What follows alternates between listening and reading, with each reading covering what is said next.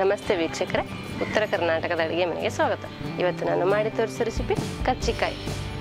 ಕರ್ಚಿಕಾಯಿ ಮಾಡಲು ಬೇಕಾಗಿರುವ ಸಾಮಗ್ರಿಗಳು: ಮೊದಲನೇದಾಗಿ 1 ಕಪ್ ಬೆಲ್ಲ, 1 ಕಪ್ ಪುಟಾಣಿ ಹಿಟ್ಟು, ಅರ್ಧ ಕಪ್ ಗೋಧಿ ಹಿಟ್ಟು, 3/4 ಕಪ್ ಮೈದಾ ಹಿಟ್ಟು, ಅರ್ಧ ಕಪ್ ಎಳ್ಳು, ಅರ್ಧ ಕಪ್ ತುರಿದಿರುವ ಒಣ ಕೊಬ್ಬರಿ, ಚಿಟಿಕೆ ಉಪ್ಪು, ಚಿಟಿಕೆ ಏಲಕ್ಕಿ ಪುಡಿ. ಕರ್ಚಿಕಾಯಿ ಕರಿಯಲು ಬೇಕಾಗುವಷ್ಟು ಎಣ್ಣೆಯನ್ನು ತೆಗೆದುಕೊಳ್ಳಿ. ಕರ್ಚಿಕಾಯಿ ಮಾಡುವ ವಿಧಾನ: ಮೊದಲಿಗೆ ಒಂದು ಬೌಲ್ನಲ್ಲಿ 3/4 ಕಪ್ ಮೈದಾ ಹಿಟ್ಟು ಹಾಕಿ, ಚಿಟಿಕೆ ಉಪ್ಪು ಹಾಕಿ, ಸ್ವಲ್ಪ ಬಿಸಿ ಮಾಡಿರುವ ಎಣ್ಣೆಯನ್ನು ಹಾಕಿ. ಎಣ್ಣೆ ಬಿಸಿ ಇರುವುದರಿಂದ ಸ್ವಲ್ಪ ನಿಧಾನವಾಗಿ ಹಿಟ್ಟನ್ನು ಕಲಿಸಿಕೊಳ್ಳಿ. ಈ ರೀತಿ ಸ್ವಲ್ಪ ಸ್ವಲ್ಪ ನೀರನ್ನು ಹಾಕುತ್ತಾ ಪುರಿ ಹಿಟ್ಟಿನ ಹದ ಬರುವವರೆಗೆ ಕಲಿಸಿಕೊಳ್ಳಿ. ಹಿಟ್ಟು ಸ್ವಲ್ಪ ಗಟ್ಟಿಯಾಗಿರಲಿ. ಈ ರೀತಿ ಗಟ್ಟಿಯಾಗಿ ನಾದಿ 10 ನಿಮಿಷ ನೆನೆಯಲು ಬಿಡಿ.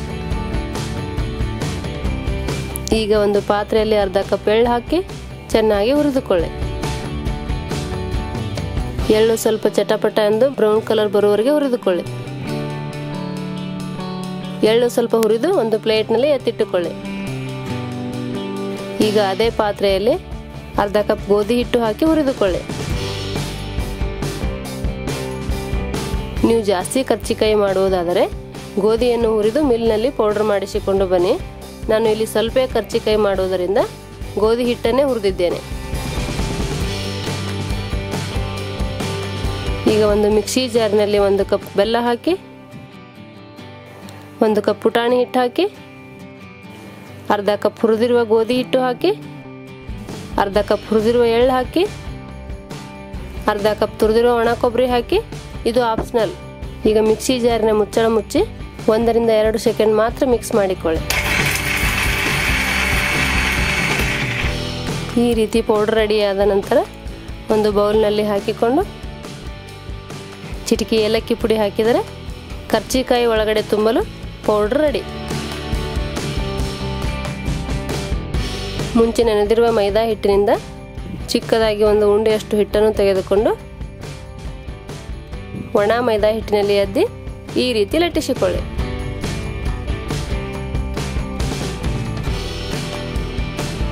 ಈಗ ಲಟ್ಟಿಸಿರುವ ಎಲೆಯಲ್ಲಿ ಮುಂಚೆ ರೆಡಿ ಮಾಡಿಕೊಂಡಿರುವ ಕರ್ಚಿಕಾಯಿ ಪುಡಿಯನ್ನು ಹಾಕಿ ಎಲೆಯ ಸುತ್ತ ಸ್ವಲ್ಪ ನೀರನ್ನು ಸವರಿ ಈ ರೀತಿ ಗಟ್ಟಿಯಾಗಿ ಅಂಟಿಸಿಕೊಳ್ಳಿ.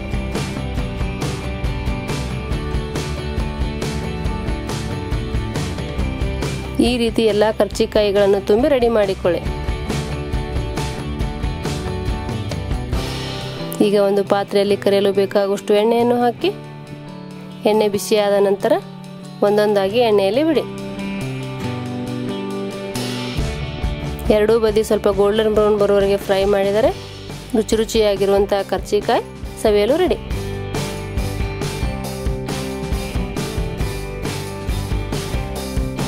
ನಾಗರ ಪಂಚಮಿ ಹಬ್ಬಕ್ಕೆ ಈ ಕರ್ಚಿಕಾಯಿಯನ್ನು ಮಾಡಿ ಹಬ್ಬವನ್ನು ಆಚರಿಸಿ. ಕರ್ಚಿಕಾಯಿ ಮಾಡೋ ವಿಧಾನ ನಿಮಗೆ ಇಷ್ಟವಾದಲ್ಲಿ ಲೈಕ್ ಮಾಡಿ, ಶೇರ್ ಮಾಡಿ, ಕಮೆಂಟ್ ಮಾಡಿ, ಸಬ್ಸ್ಕ್ರೈಬ್ ಆಗಿ. ಧನ್ಯವಾದಗಳು.